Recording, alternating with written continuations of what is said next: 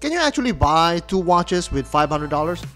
Well, actually you could. But can it be this good and wife-approved? In the world of microbrands, Vario is a name trusted by many fans for their quality vintage style watches, their premium leather goods, and of course their affordable pricing. But this watch has something a little bit more special. Here you go. Oh, sorry it took so long. And for this model, you're literally getting two watches for the price of one. Vario promotes this watch as a GMT. I can see the idea behind it, and I can see a good self-respecting professional making use of this Versa as a travel companion that's easy to wear and quick to use. However, we all know that respectable traveling professional is actually a watch pirate in disguise. All he cares about is how this piece would look like on his wrist. I mean, come on, you're smarter than your eyes. It's not a Cartier tank and certainly nowhere near its cost, but it looks close to it. If that Cartier tank lived under its mother's basement, browses Houdinki half the day, and watches this channel the other half. No offense to overweight Cartier tanks out there, but you really do need some exercise. If you've been following my channel, you know that my favorite exercise is changing straps. I'm really amazed at how this thing wears a lot of the bands that I love. Let's begin with this strap from Vario, and it's a sweet and simple band that brings out the glam on this case. This has a great taper and the buckle is also pretty good. This polished hardware will attract scratches, but that's all part of the experience. On the topic of experience, there's a unique way that you can set the time on this watch. You can dig your nails under the crown here, and then you can readily adjust the time. Those who may wonder if this crown sticks out, it certainly doesn't feel like it. So far, I haven't hit this part of the watch anywhere that would warrant any worries. This is how it looks like with a delicious burgundy dial with a neutral tone strap. Now, how would it fare with the livelier strap such as this enticing red leather with light stitching? Vario is a great source of watch accessories, and it shows with this beautifully textured strap. It's also a big plus that it's such a snap to use because of the quick release spring bars. On this darker toned burgundy setup, there's a slight clash of personalities. The combo still works with this complementary relationship. You may need to make this work with the rest of your outfit, but it goes to show that you have this Lego style watch in your hands here.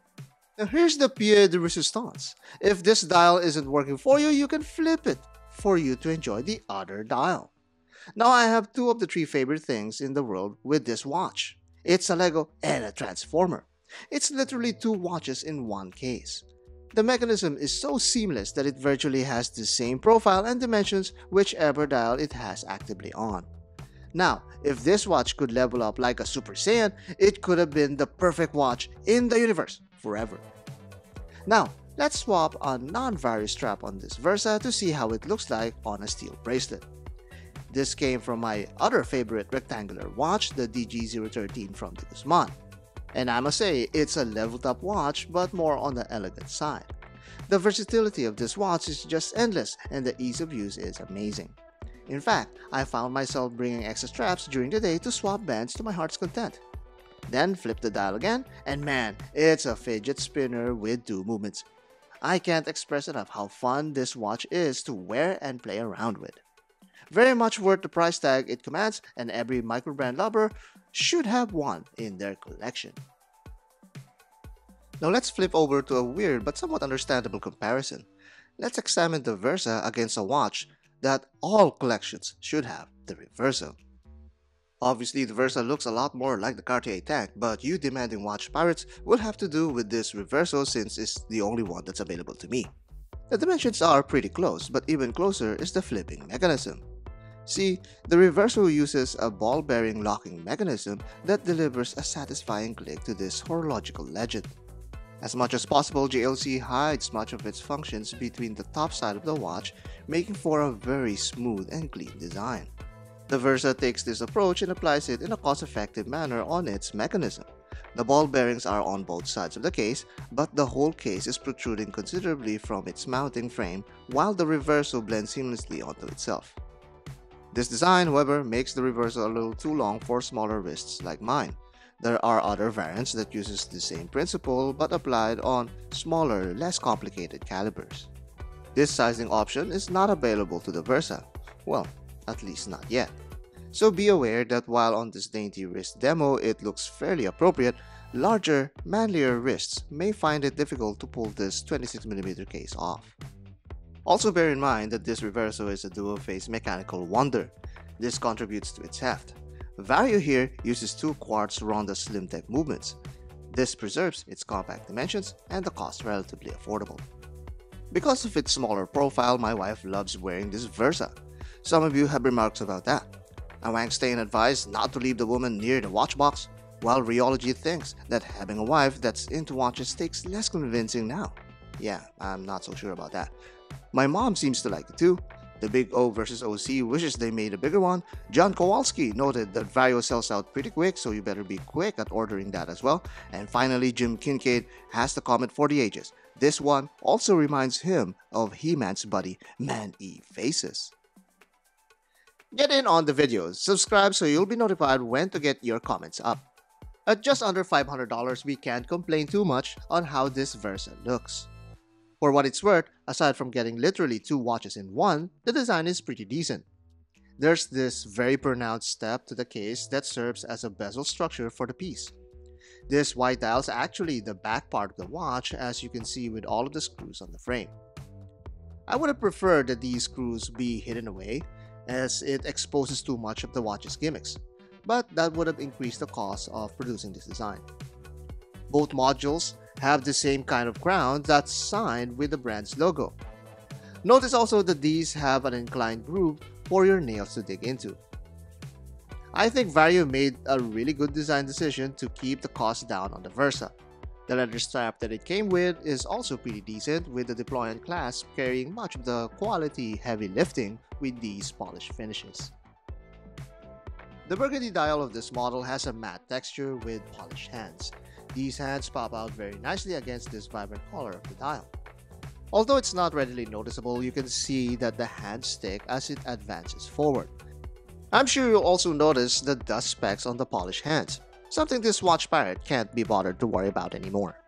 Although less observable, Vario actually made the two dials a bit more distinct. The colored face has a more spacious impression with just the tracks near the perimeter, while the reverse side has a lot more going on with its numerals and dual finish portions. I like these details on the lighter side of the dial, as it not only sways you with its Art Deco design, but also delivers on the premium side with its blued hands. Obviously, these are not heat treated, but it's deep enough not to be like those painted kinds. I'm a bit late to this model, as this has been available for quite some time now, but I'm happy that it's here. It's one of those pieces that both me and my wife share, and it's rather quick to switch around to. Yes, you can use this as a GMT, as you can literally set another time to any city in the world, including those who are under the half-hour zones. But in my case, it's a fantastic excuse to clean the car 3 hours later. Sorry honey, forgot to flip the Versa. Or, oh I'm sorry honey, I'm already at Kunuku Coffee Roasters, you should have flipped the Versa earlier. Whatever excuse it may be, it shouldn't be anything about not having a Versa in your collection. And that is the Vario Versa. It's a reversible watch, similar to the, well, Reverso. That's the first thing that comes to mind. But instead of horizontal, this reverses vertically. I mean, I don't have to spell that out to you. You already saw the video if you reached this far in this footage. But nevertheless, it's a really good watch, and for $400, you're getting two quartz watches with a massive appeal when it comes to strap changing. So it's not only Lego in a sense, but it's also a transformer. So two good things that came from the 80s. Or, well, is Lego from the 80s? No, it's far older than the 80s. Well, two things that I love, and now they're all rolled into one watch. Comment down below, let me know what you guys think. And you know, these comments, they will make it into our show that's not so consistent, you know, the actual podcast.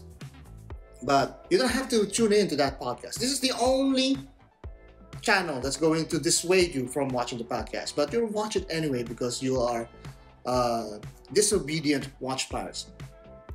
Vario Versa, if there's something that you're going to be obedient on, go buy a Vario Versa. You won't regret it. It's something that will be in your collection at least for a while, and then you'll enjoy it time and time again by switching on the very nice tab.